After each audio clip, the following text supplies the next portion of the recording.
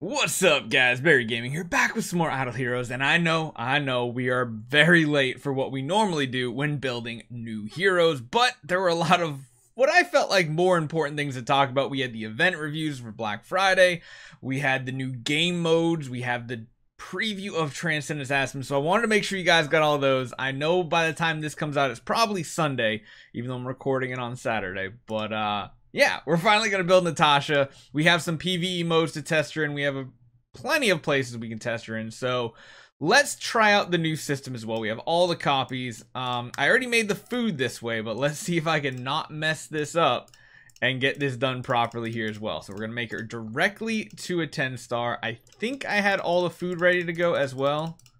I think. Yep, I got the 3 puppets. We have tons of 9 stars. Alright, so we already got the 10-star. Bam, good to go. Now we got to come in here and we got to level you up. So we'll wait to do that. Let's finish enabling you because we literally have everything we need. Every single thing. Alright, so tons of puppets from this event and past events that we've been doing. Tons of 10 stars. We've got a lot of food here. We got plenty of food for what we want to do. We're going to V4 her. We're going to see if she can do anything. Now, honestly, first impressions by her skills, I don't think she's going to do much, but we are going to go over her as a hero and talk about what she could possibly be good at as well. So, for the time being, I'm just going to put her with the typical offensive setup that we use. We're going to get a stone going here. We, of course, need to level her all the way to 350. We may need to get a little bit of gold. I think we're a little short on the gold, but we'll see. So what do we start with? Like 335 million. Let's see if an SS3 stone takes more. I know I got infographics somewhere. I just don't know where they are. So we'll see. Let's see what it takes. We have plenty of dust because it only takes about 250,000, I believe, for each Soulstone 3 stone. So not too bad. Yes, we want to keep upgrading. This is where it's going to start climbing in price and just taking chunks and chunks of our saved gold away. All right, that's fine. Keep on going. Keep on going. I think we want to find like an attack holy damage style stone. If we can find like a speed one as well, that would be great. Ooh, this is where this... Oh, attack precision is not bad. HP definitely not good. So yeah, about 300 million to fully max it out. Now that stone I don't like whatsoever. So let's do some conversions here. Find something more attack oriented. You know, crit attack might be a good one. Although her ability does let her maybe have a max crit. I don't think I'm going to waste another stone. Let's start with the crit attack. Now she is an assassin, so we do need to find some assassin gear. We have some laying around here. I'm not going to take it off Drake because Drake's is already rolled for him. We'll just take this set off right here. And let's go on over to Natasha. Equip it. Give her a crown as well. Let's see. Who has all of our crowns on this account? Drake's got one. Andrea, you don't really need that crown right now. You can have that.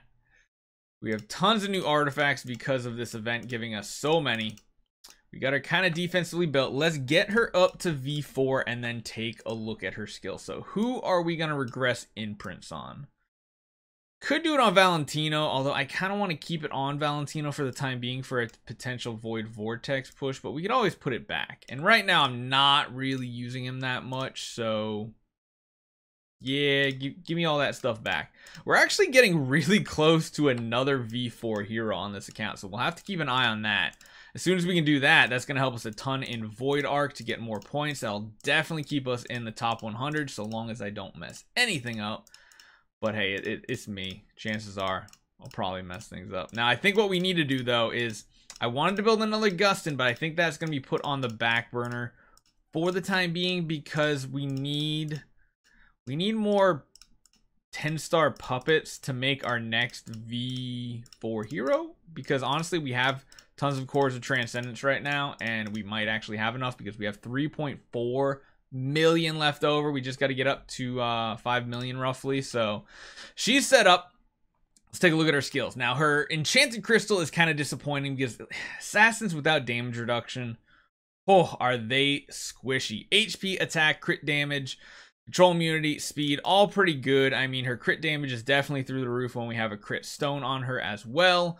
Her crystal shock ability is the basic attack that makes her targets the lowest HP target, so only one target. Feels bad. This attack is sure to crit, so I guess that's 100% crit chance. Natasha herself gains 2 layers of crystal recharge. So you know what?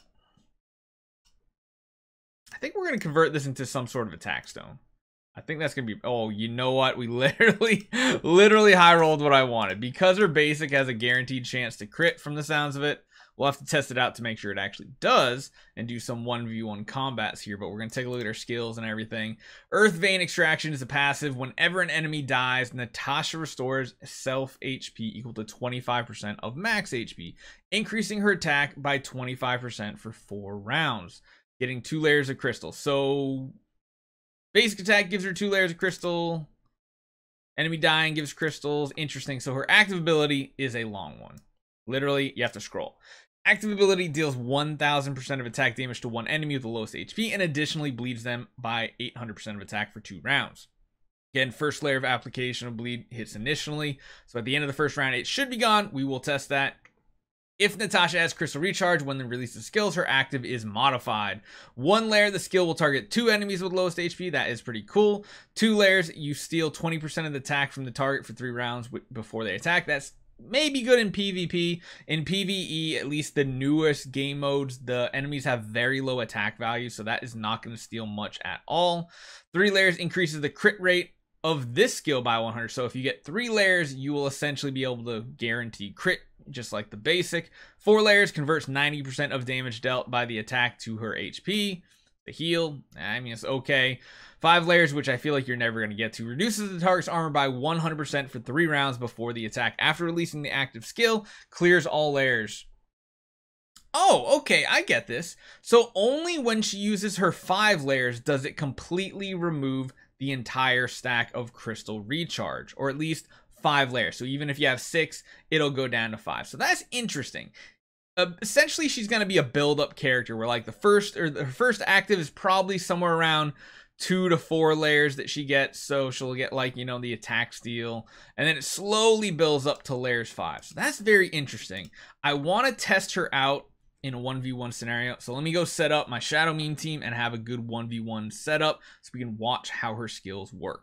So first up, what we're going to do is we're going to jump into combat. We're only going to be using 1 hero, and that is Natasha, to see how her abilities break down. Now, we are going to go up against an Eloise at V4. I don't know if it's the best one to go up against, but we'll see here. We're going to watch it at 1x speed. I don't have a crown on that Eloise either. I might need to put her up against the householder. But, so this right here is her first active right there that has the bonuses for the attack. Now, she's not really ever going to get to that 5 layers. I'm trying to see where we see the layers. Is there any indication? It doesn't look like there's any indication whatsoever about how many layers she has for her skill effect, unless I'm completely missing it here. Is there anything indicating? Maybe it's the lightning around her says, yeah, she gets like this lightning aura around her face. I'm guessing that indicates she has layers, but it doesn't really show how many. There's no indicators anywhere. You see that she stole some attack from the Eloise with the layers 2 active. So she does have a heal as well. The question is, okay, does the heal go through death? Like, if she kills her with this attack, does it work? She still gets the heal even if she kills the target. So that's good. Next thing I want to see is her bleed effect. So her bleed on her active, I want to see if it just lasts the 1 round that she uses it. So active ability incoming. There's the bleed. It ticks initially. It ticks end of round. Oh, no. Okay, it does stay an extra 1. That's interesting. So does it not apply immediately? I want to watch this. I wish I could slow it down even more than this. Okay, got to really pay attention to this active ability right here. So active ability, watch the damage numbers. Here we go. Active damage right here. We got 9 million, 5 million. Then end of round is another 5 million. Interesting. The bleed dot is still there. So maybe technically it gets 3 layers of application. I wonder if that's something new. I haven't watched the monster in a while to see how long the dot lasts. Is that something that's changed? We'll have to actually look at it. So as far as just like abilities go, they're okay. Granted, that wasn't a super powerful Eloise. It was V4. 1v1 Eloise usually doesn't do the best anyway. I don't know. Her abilities seem decent. We'll have to take a look. We'll jump into like a full PvP meta next to see how she actually performs in PvP. Today is most likely going to be all about Natasha. We're going to do a PvP video. We're going to do a PvE video like Broken Spaces. See what she can do with like Antlers Cane and going really crazy with perfect energy feed setups. See if it works at all. I don't know. We'll have to see. So hopefully you guys enjoy this one. Natasha's here. This assassin. We'll see. We'll see. See you guys next time.